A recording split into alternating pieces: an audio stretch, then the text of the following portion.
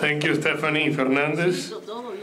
We're going now to present and to talk about the food service and retail. Juan Martinez, PhD, and Julio Ramirez, that has made a career with Burger King Corporation for 26 years. Both are coming, and now you have the podium. Welcome. Thank you. Thank you very much. So I just noticed I've been set up because short, fat, and ugly that I am, I'm following a beautiful, smart young lady. But Helena knew what she was doing, because what she did, she gave you double trouble. Two short, fat, and uglies together. Maybe we can make it a little better. But our total will be 7 minutes because we came from the fast food business. It'll never happen. It'll never happen. Let me tell you why you need to pay attention to this presentation. Hay un dicho. No sé si hay un dicho.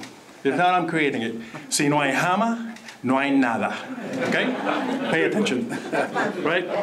We'll be brief. We'll be brief. But the reality, the reason I asked Julio to join is because Julio is a foremost figure in food service in the Latin American community. Some of you may know it. I know a lot of you read the pamphlet, probably none of you. But he used to be president of Burger King Latin America. And finally, he was executive vice president of Burger King in global operations. So if somebody knows food service, is Julio. So the questions at the end of this go to him. I'm just here to do the front end. So we're consultants now. We joined hands at Burger King many years ago. So now we get to do this gig together. Let me start by presenting some realities. You've already seen realities. I call them the good, the bad, and the ugly. Anybody watch that movie? Good, the bad, and the ugly. That's what we probably have in Cuba. And by the way, before I keep going, there used to be two Puerto Ricans here. Maurice Ferrez already left. I'm the other one left. So anyhow, I had to say that. The good, right? High infrastructure development. There's a lot of stuff going to be going on in Cuba. Population will crave food concepts. If you don't believe it, go to Puerto Rico. The per capita restaurant in Puerto Rico, it's incredible. Highest average volume restaurants in Puerto Rico than anywhere else in the US. There's going to be food, right? Hama. Everybody wants hama. High population growth. You know, it's been stagnant for so long, right? 1%, 10%, or whatever it is. And proximity to US. Those are key goods, call them.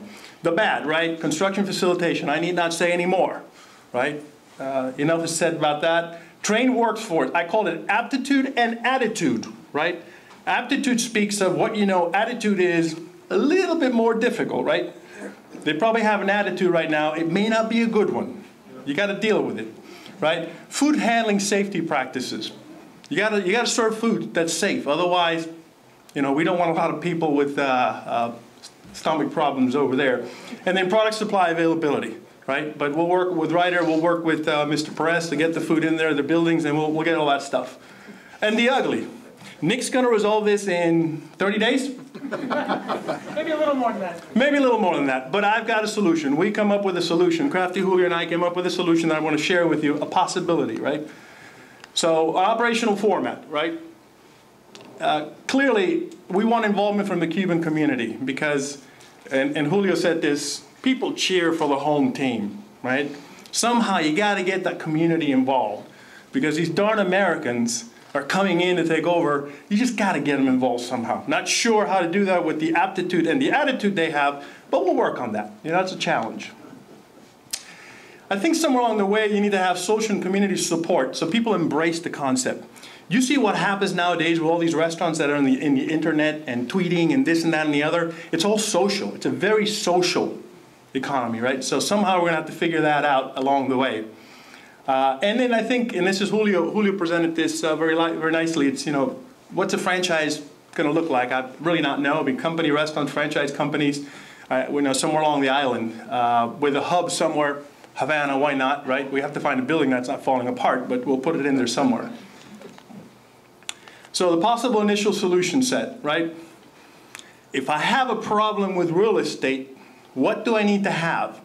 A mobile restaurant, right? Those of you who've seen them, this is a possibility. Until the real estate gets resolved, if Mohammed doesn't go to the mountain goes to Mohammed, right? So that's a possibility to deal with the real estate. And Julio and I... No, I was going to say one comment. Today, the fast food that does exist in Cuba, and it's been there for 25 years, are called Rapido.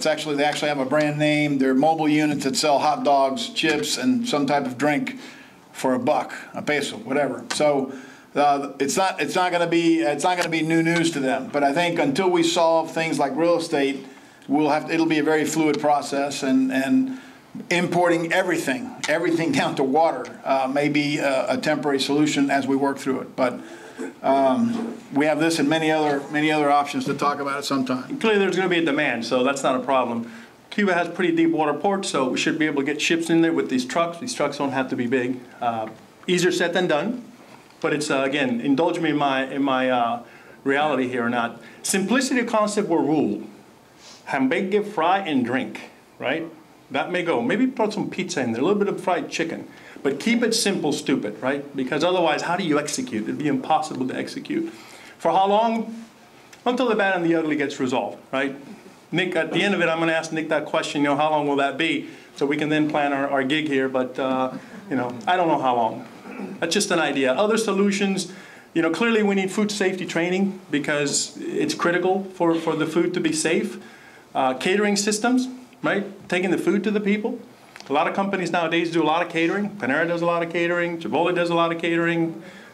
Corner Bakery does a lot of catering. Giardino Salads, who we happen to be involved with as investors and owners, does a lot of catering. So take the food to the people. Food commissaries. Right now we're talking a little bit more complicated. You're talking about infrastructure with building, with equipment. But food commissaries could also help a little bit. All right, so somebody talked about how long the cars are going to last. So maybe delivery is not a good idea. I don't know. Car, foot, motorcycle, bicycle, how long will they carry? I really have no idea. But you know, delivery could be it. We'll see what happens when we get there. But our mobile trucks are going to work. I guarantee you that. Right? That's the guarantee. We focus events on non-traditional marketing versus traditional. Eventually, that's going to change a little bit. Eventually, you're going to have full-service restaurants, just like here. QSR, that's quick serve restaurant, right? We have to say a little of that. Fast casual, like Panera, Chipotle, casual dine, fine dining.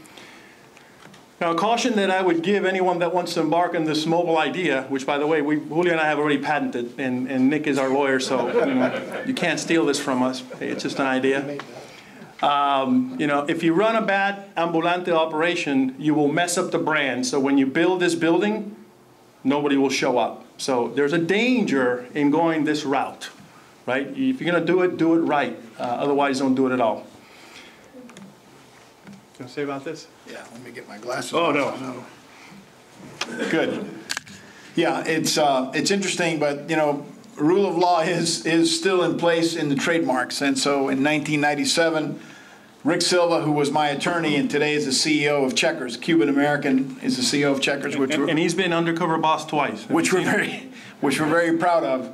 Did register Burger King and Whopper, and many other companies have done the same thing because at least in a global world that still exists. Believe it or not, more than one company has tried to pirate, not only in the restaurant business, but in many other franchise businesses, have tried to, whether by design or by accident, have pirated company names that are used in the U.S. So, you know, this is something you got to think about as you get into, you know, this is more, Nick, your stuff, but I just thought it was interesting we were able to register. We actually had someone that had something similar to Burger King. We were able to take care of that. It was an Italian company that had a name very similar to that with 2 or 3 stores, and we just bought them. So we're able to get through that. So speaking of pirates, right, you know, how many new brands are going to show up in this democratic Cuba, entrepreneurial-based Cuba?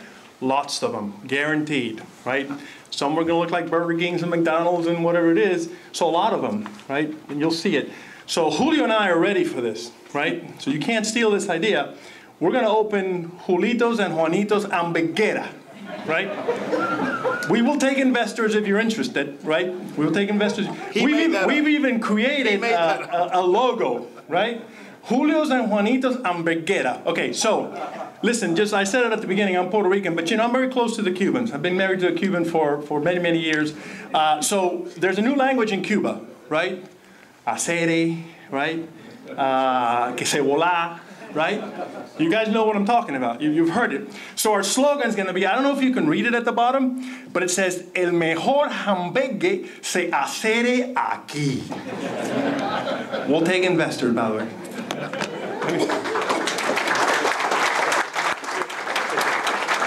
Who wrote that?